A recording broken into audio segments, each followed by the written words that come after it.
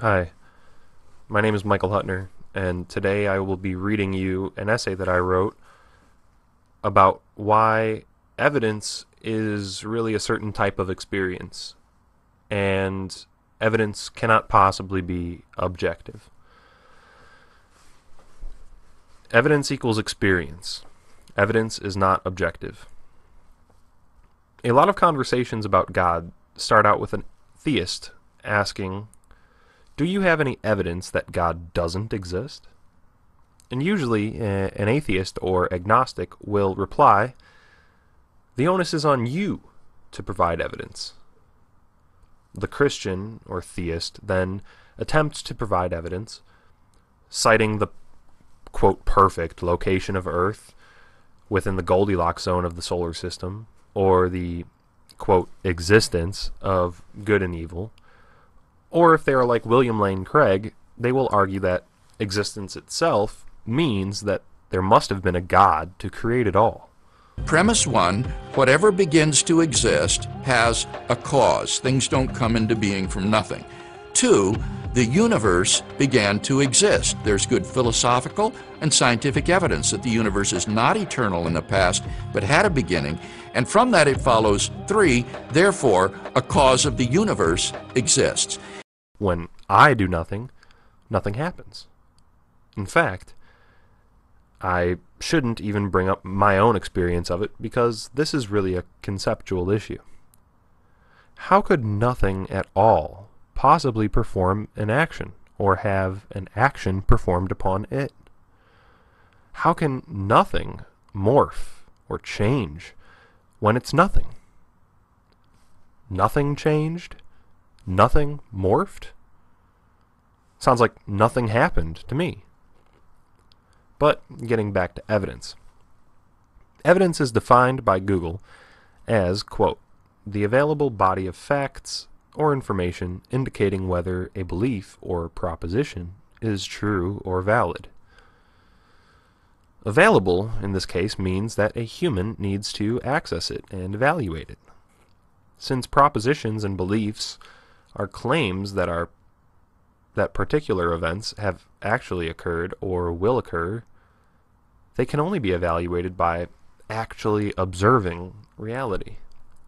Unlike scientific theories, which are evaluated analytically, whether or not the proposition is true depends upon verifying the claim with your sensory system.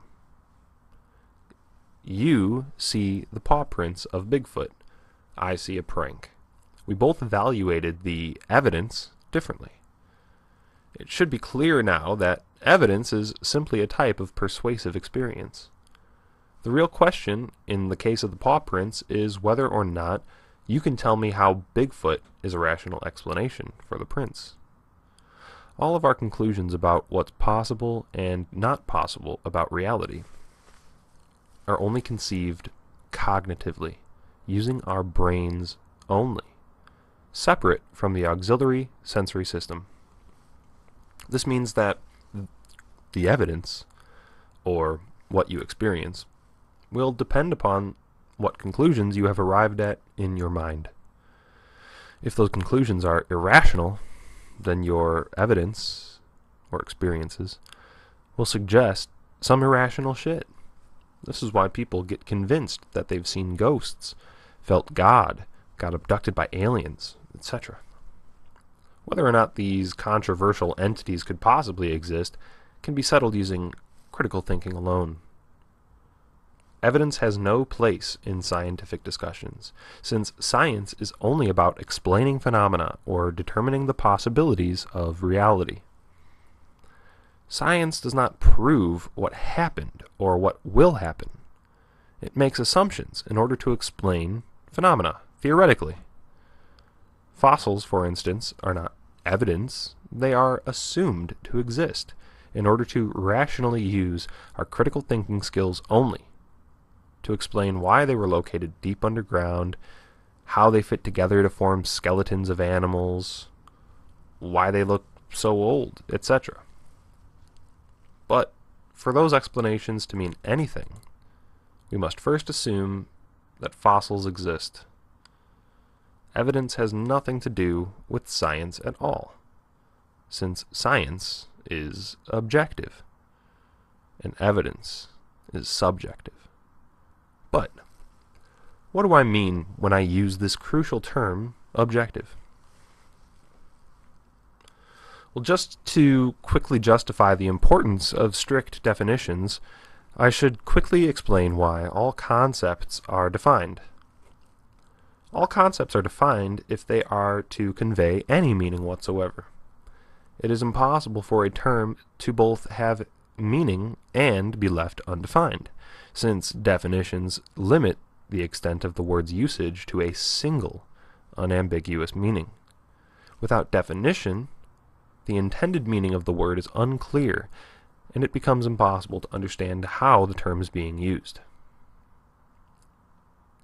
It is quite common for the term objective to be used as a qualifier for the popular and largely misconceived notions of truth, evidence, morality, etc. The implied meaning of this qualifier is that these concepts have the potential to be independent of observation.